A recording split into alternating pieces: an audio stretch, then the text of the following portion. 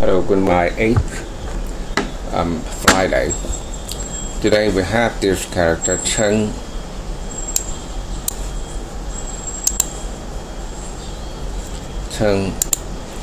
And what the meanings in the Google Translate means say.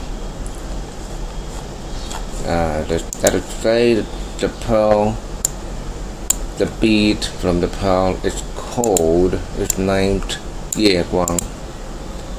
It's in comparison with the former sentence that are short have the name Ji Che, and now we have the bead from the pearl called Ye Guang.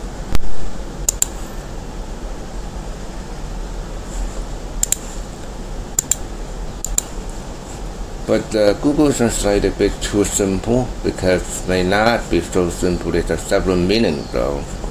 And before that, we look at it. Simplified writing in mainland China and Singapore, and that is the traditional writing, and that is simplified writing, and that will be used in mainland China and Singapore, and that is used in Hong Kong, Taiwan, and some other overseas Chinese. Okay. Now we have two way of pronunciation. One is Chen means weigh something or to say call somebody, and as a verb it's a bit different. Chen, see whether it's suitable or not. A Tengji, it means it's suitable for the job or to wait for something. So it has several meanings, and this means whether you're fit for the position, the balance, and suitable. Okay, to weigh, to say, or to name something. Okay.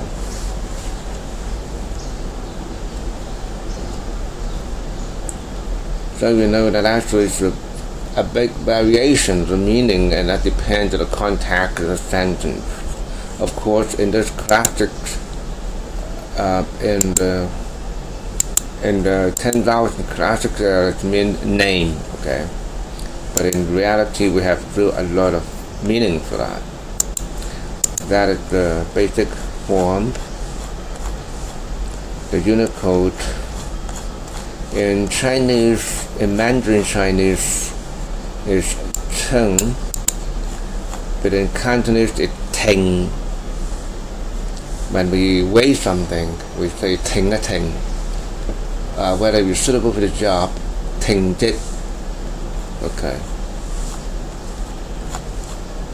And it happened that Korean have a similar sound for the word.